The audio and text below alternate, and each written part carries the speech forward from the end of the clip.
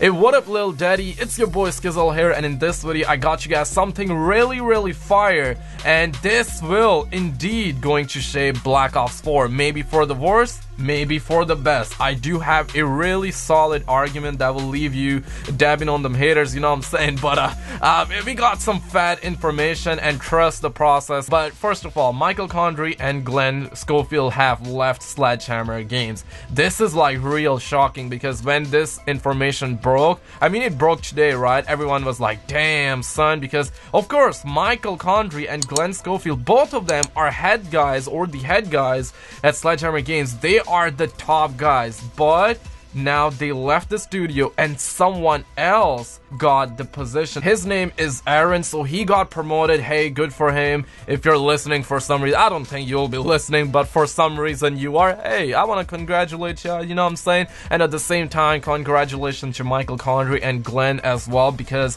they left Sledgehammer Games and now they are going to be the head guys at Activision. And basically Eric was the head guy and he's going to leave Activision, gonna leave in a month or two from now. So I believe Michael and Glen is going to replace him, so they got like a T1 quality sort of promotion, which is amazing. And now we're gonna have Aaron that will manhandle Sledgehammer Games, and that is good as well. Now the thing is, this is what Charlie Intel said. I will read it to you, and then we're gonna talk about what this means for Black Ops 4, which is pretty interesting. Now Charlie Intel says the following: Kotaku has stated that both Michael Condrey and Glen Schofield have left Sledgehammer Games after being with the studio since it was founded in 2009 by the two. Activision says both Condrey and Schofield will remain at Activision, taking on new executive positions within the company. Here's the statement Activision sent to Kotaku about the news. Following the incredible success of Call of Duty World War II, Glen and Michael have decided to transition from the duties at Sledgehammer Games to new executive duties inside Activision.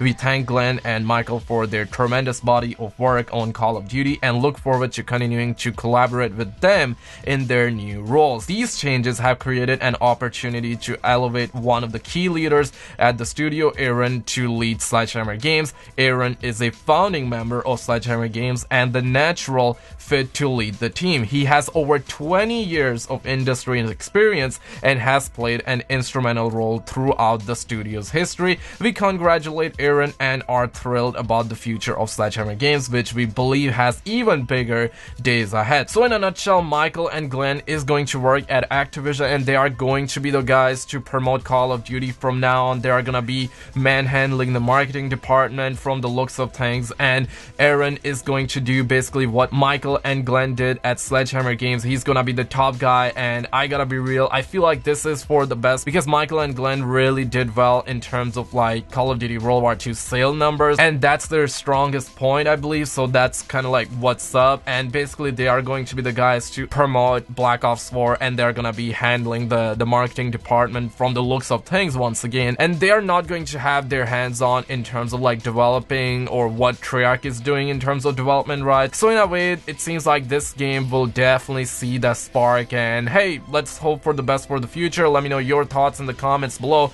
Subscribe if you're new, and check out some other videos on the screen. I uploaded a top 5 things players don't know about Fortnite. It was a Fortnite versus Call of Duty video, truth revealed. Check it out, uploaded earlier today, and I'll see you very freaking soon.